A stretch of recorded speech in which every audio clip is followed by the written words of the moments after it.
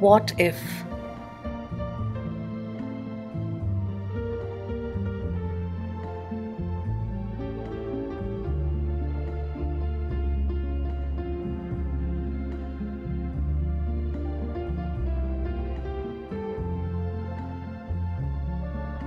What if our landfills were full? High as skyscrapers, dumps there will be. Our gross environment will have no trees. Animals will seek homes but bear no luck, and there will be a lot of garbage trucks. We would be eating unhealthy food, and that wouldn't help us with our mood. Our country would be known as dump, and death and ruin will triumph. What if we turned our oceans into garbage dumps? The smells would be carried from the great brown seas. The fish and the whales dream of what it used to be. Water levels will rise with uncontrollable speed. This is the result of our terrible deeds. Our drinking supply will begin to decrease.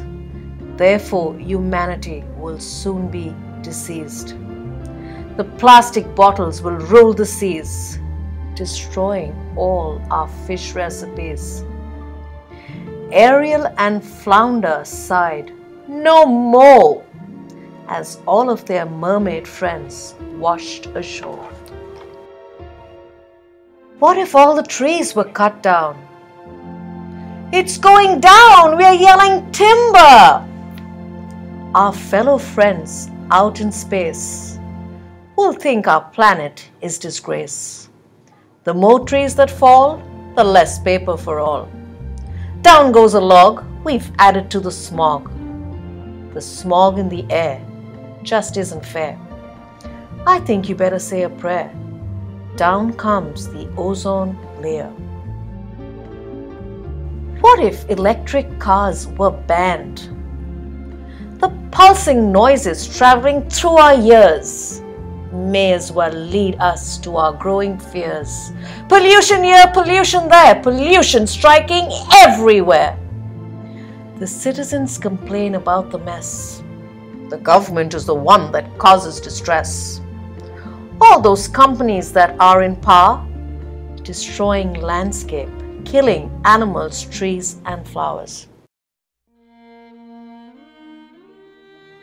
What if we took small steps? There's a positive side to this huge mess. If we make the garbage on our streets less, the luscious green grass will sway with grace as our turquoise waters flow like lace.